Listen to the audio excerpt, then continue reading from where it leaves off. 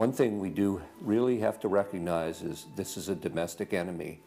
This is not just people with different ideas. These are not just nice folks who have funny, silly ideas that they will eventually figure out are just not very mature. No, these people are dangerous, dangerous enemies, and they are intent on overthrowing this country and imposing a socialist system that will mean extreme hardship for the vast majority of people in this country.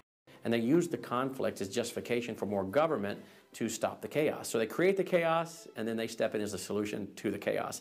And as Francis Schaeffer said, once this chaos comes, most people will willingly give over to an authoritarianism because they don't want the chaos. Generations of journalists have been trained to interpret events, interpret the news, not report the facts, interpret the news. They do not deal in facts because facts aren't effective for them. They have very few facts on their side.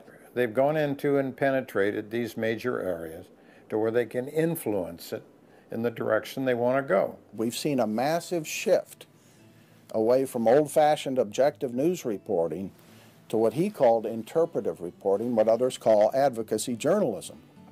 And it's advocacy for a cause. Which was a major, major goal, to control not merely the newsprint, but the television media and Hollywood. Stalin said himself, if I could control Hollywood, I could rule the world.